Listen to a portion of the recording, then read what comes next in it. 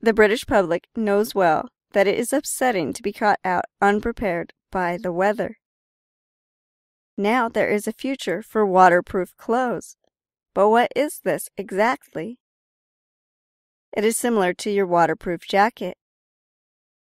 The water bounces off and rolls off really easily.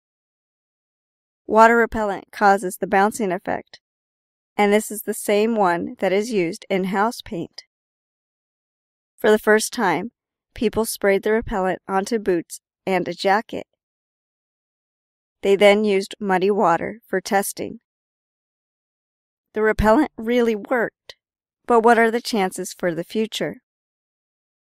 The challenge is to make the repellent stronger. After that, people can use it on buildings or windows. When it rains, dust or other particles will keep off the glass or the building. So self-cleaning windows and no more window cleaning. Surely no one will say no to that idea.